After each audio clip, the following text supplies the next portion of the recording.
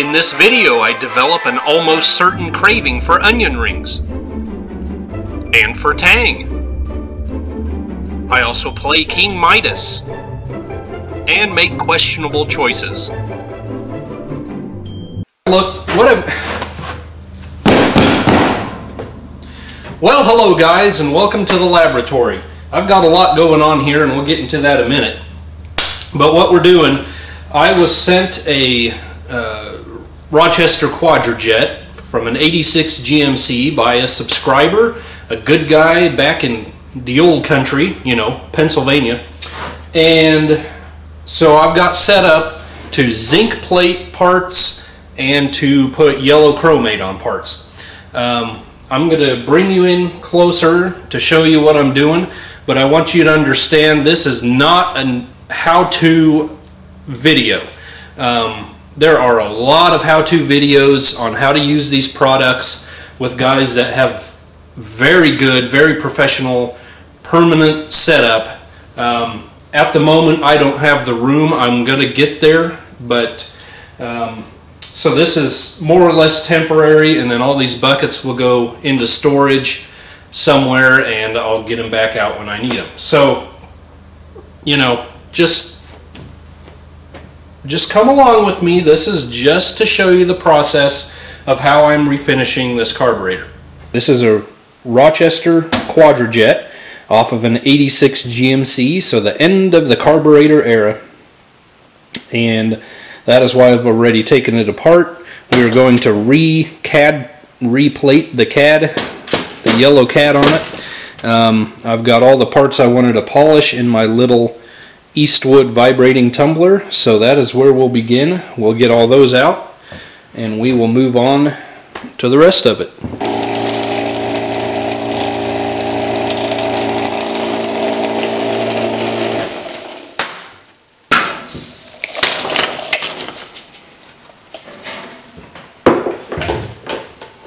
Now this is a polishing compound that I got with the machine years ago. Also got these ceramic little, I don't know, they look like pyramids, frankly. I usually use these wet with Simple Green or something like that. That works excellent for cleaning old rusty bolts up and stuff.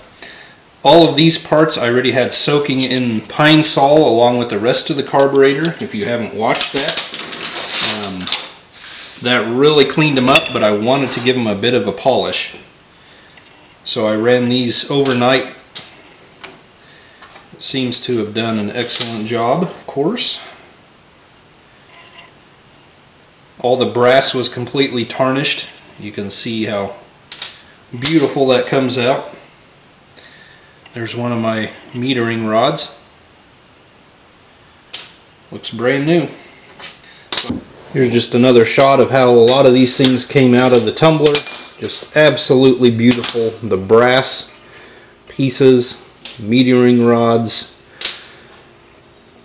power piston. I mean, these things are just the jets. Just looking good. So I'm going to be using Caswell's black oxide concentrate. That gets a 9 parts water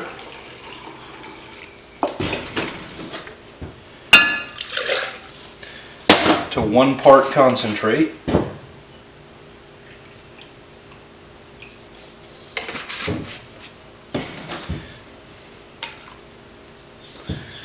And you can store this stuff. You use a little bit, throw it in the container. It gets milky, but it still works. And after a while, you will notice it takes longer and longer for the hardware to turn black. And then eventually you'll get tired of waiting so long and you will mix new stuff. But for the sake of this video, I wanted to use new so you could actually see what was going on. Just gonna throw those in. You can tell they're already turning black in there. Alright, these things are looking pretty good, so I'm going to call it quits there.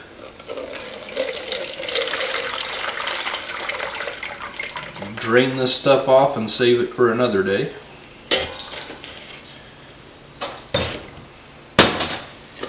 Rinse it with water.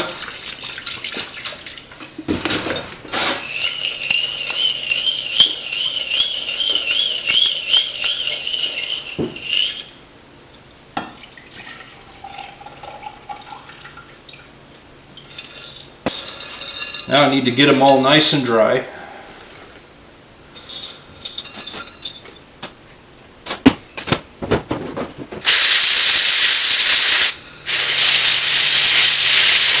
And this is what we're looking like at this point. Looking pretty good.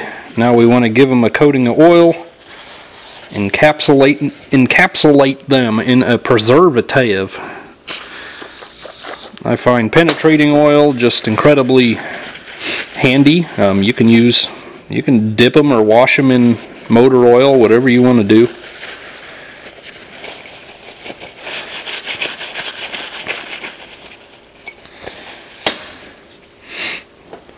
But that's what we look like. Got a nice shine to them. Ready to go back in.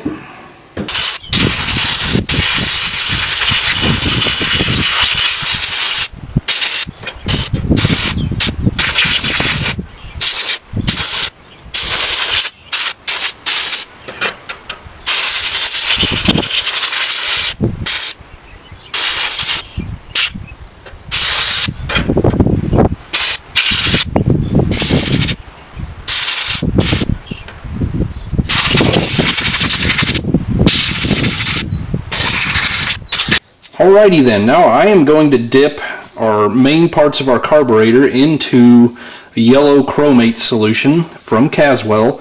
Now, the normal procedure for media blasting a carburetor is typically glass bead or possibly soda, neither of which I have. I blasted it with my tried and true fine coal slag. Now when I look up online the hardness and the abrasiveness of coal slag, it doesn't give me different grits, but it does basically, coal slag and glass bead have basically the same hardness and the same abrasiveness. The only difference I can see is that coal is an angular piece, whatever you want to call it, and glass bead tends to be round. So whether or not that's going to have a negative effect on our carburetor is what I want to tell. And I also want to tell, I mixed the weaker ratio of yellow chromate and water, and I want to see how that looks. So I have this old junk Carter carburetor. I believe this came off an old AMC Gremlin that someone gave my oldest brother years ago. My only memory is riding home in it once. I think that was the only trip it ever made in our family, and then it sat there and I pretty much got asphyxiated sitting in the back seat because the exhaust was so bad. But anyway, yeah, just a piece of junk carburetor. Don't even have the whole thing, and I'm just going to dip the very end of the bowl in here and do that for a little bit, rinse it off, and we'll see what we got.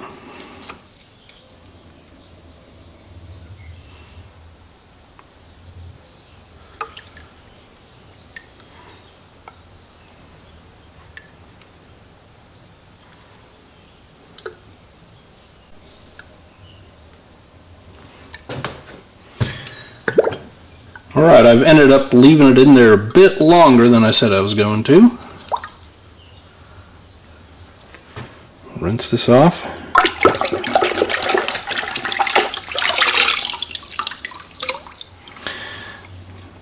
Yeah, that's the color I want though. So probably what I'll end up doing, that was about a minute rather than 10 seconds.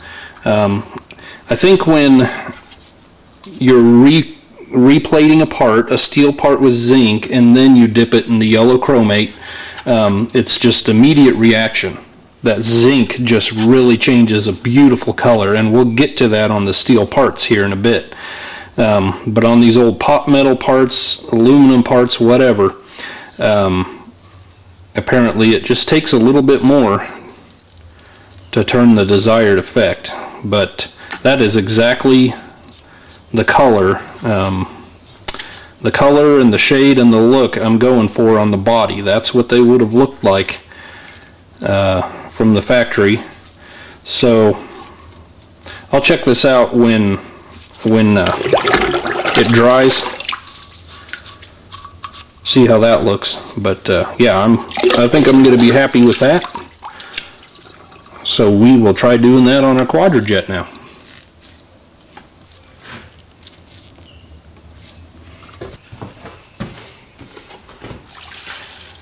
Okay, I've had our air horn in the degreaser. Gotta rinse that off. I definitely need to get a better setup here, but that'll all come in time. Now I want to do the bowl body and the air horn exactly the same amount of time. Whoops, don't get ahead of myself here.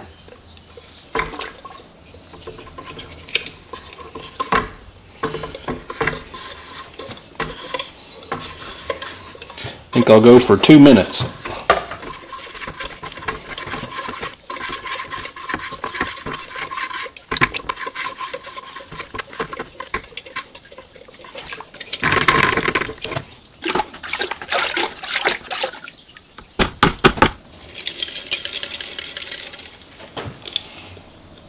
Shouldn't have touched it.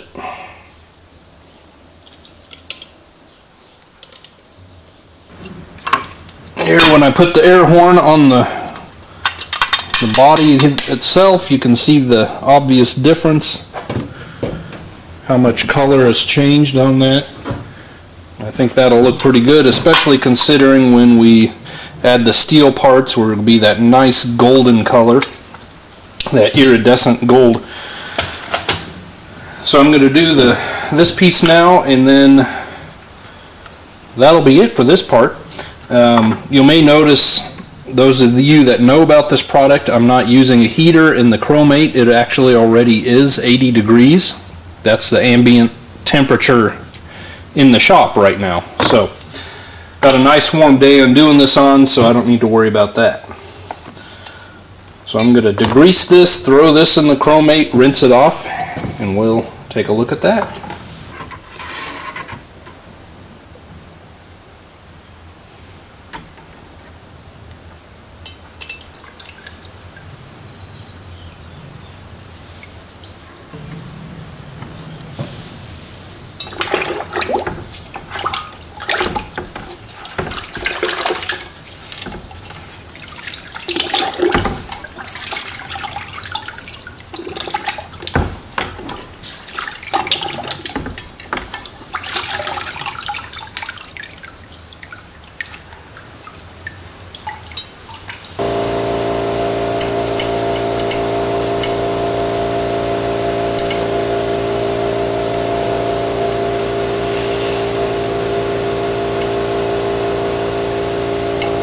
So the process I'm going to be doing, first of all, we need to apply zinc to all the steel products, and then we will change the color of the zinc with our yellow chromate. Now you can get blue, black, yellow, olive drab, all different colors of chromates, you know, and professional manufacturing does it in many other colors as well, green, red, so forth. So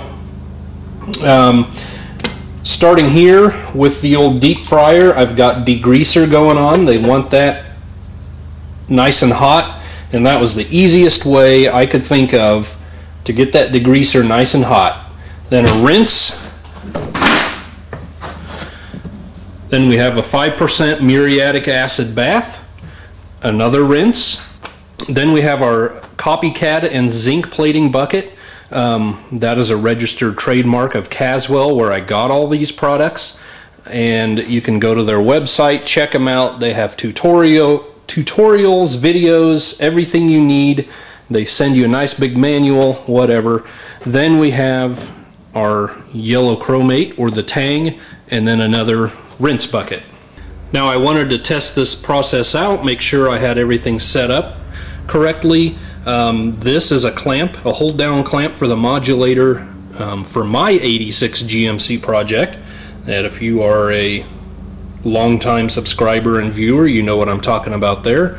I've started going through the transmission on that and thought I'd bring this home and try out doing some yellow chromate and CAD plating on the hold down clamp. So that's looking really good.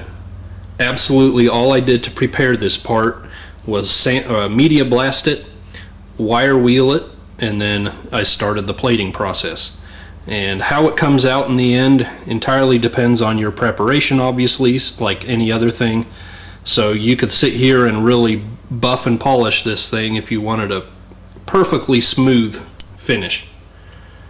But for a modulator clamp, I really don't think that's bad at all. You can see the nice iridescent blues, reds, and golds in there, just like the factory made it.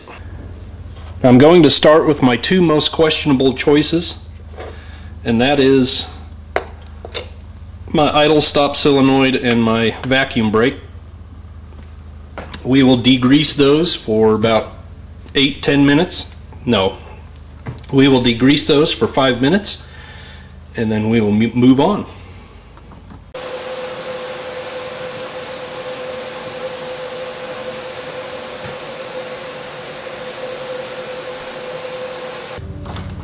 Okay, cut my power supply here. You can see our part, how shiny it is. Don't know why that looks a little cloudy, but it does. We're going to test it. I'm going to rinse it off in this bucket here.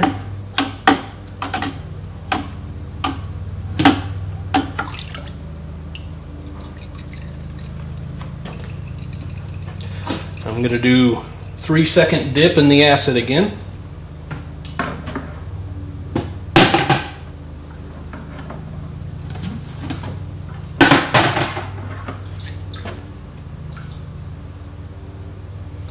Just to etch it, and we're going to rinse that off. Now into our tang.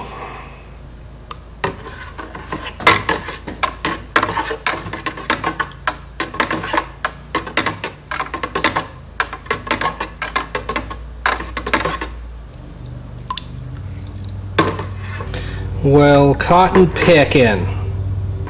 I'll let my wire come off.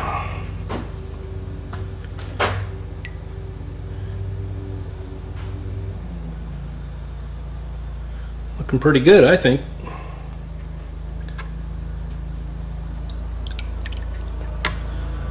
So I'm going to let that drain out a little, and I'm going to put it in the rinse tank and redo my wire. Alright, I'm getting close to being done. I was going to show you one process that I'm doing a little bit differently, and well, I'm doing it the same, but I'm excluding the yellow chromate, and that's on the springs. I'm going to do them a very short duration here because I don't want it built up a lot, obviously. But we're just going to put some zinc on them, make them shiny again.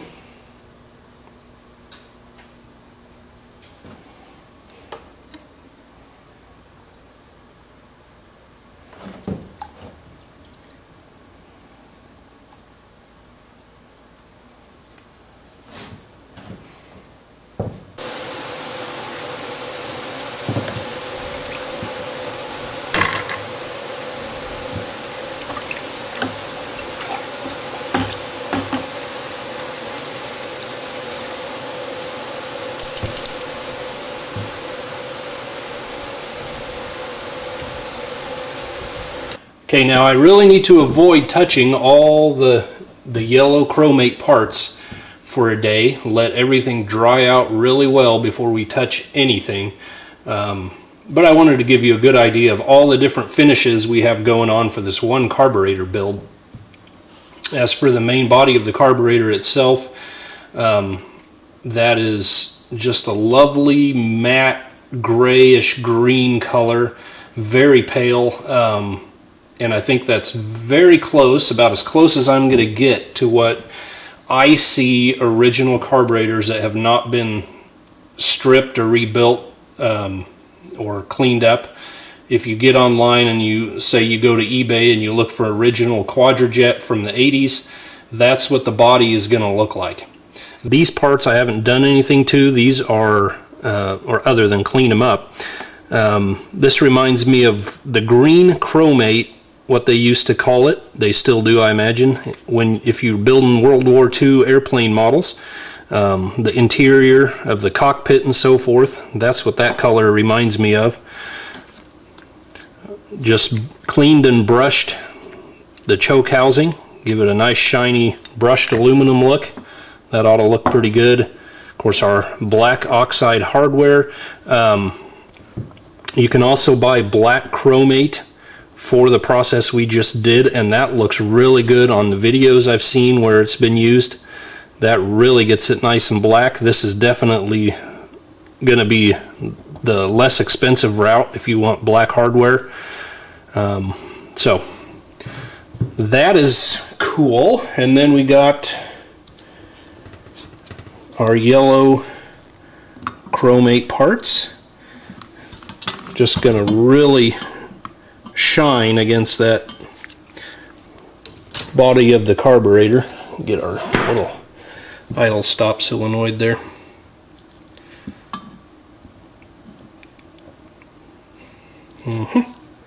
Ooh, it's getting a little toasty in here. Well, there we go, guys. I'm going to call it quits on that project. Like I said, I need to let everything dry out for at least a day, and then we can start putting the old carburetor back together. You're going to have to join me on the next video after this, I suppose, for doing that. Big thumbs up to Caswell. They made a product here that is so consumer friendly, let's say. I mean, it's an investment, and all the supplies and hardware and things you need, it's an investment, but to be able to do all this yourself at home, that's pretty cool. So, and it looks great. So I hope you got a little bit of entertainment and enjoyment out of that. Like I said, not a technical how-to video, just bringing you along for the ride like I do everything else, of what I'm doing. And when I got to the rebuild video, I wanted to show you, I went from a dirty old carburetor to a brand new looking carburetor, and I wanted to bring you along for how I got to that point, So yeah, be looking for the rebuild video coming up after this one, and so much more. Got the rear seat almost together on the 48 Chevy, and that it's looking pretty good, guys. So be sure to be watching for that. I have a whole lot to clean up. Thank you so much for joining me. God bless you guys. I'll see you on the next one.